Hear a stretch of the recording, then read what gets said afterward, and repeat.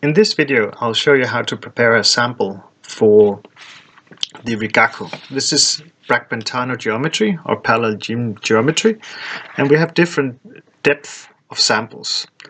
This shiny one has a silicon surface, and the silicon has virtually no background. So this is a zero background holder. The idea is now you should choose a sample holder where the depth is so deep that you actually don't hit the aluminum below. In cases where you have very little sample, you can go for the silicon sample holder.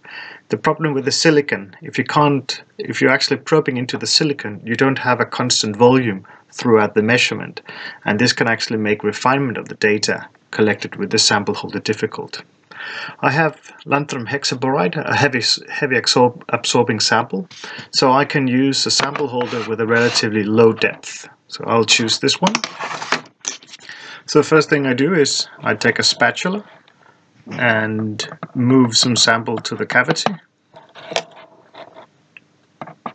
Once I am certain that I have approximately enough sample here, I'll take my glass slide and try to divide the sample onto the surface of the sample holder.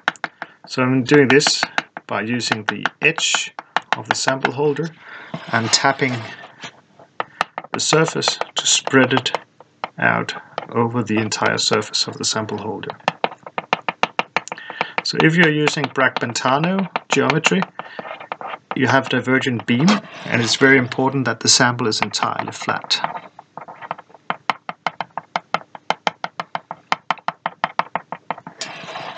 So in this case it looks like I need to put a little more sample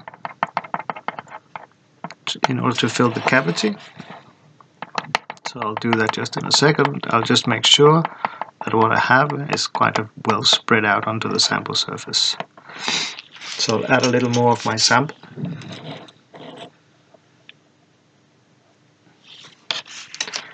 And then in the same fashion. The reason for actually stamping it this way is to spread it evenly and also to avoid preferential orientation. So some crystal systems grows needles or platelets, and if you have these systems, it can be easy to actually make a preferential alignment if you're just pressing the sample into the sample holder.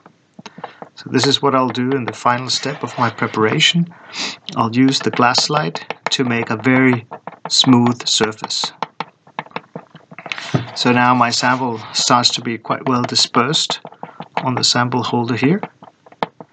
And then the last step, I will lie the sample holder flat to the surface and then really make it flat and aligned with the surface. So you place it face down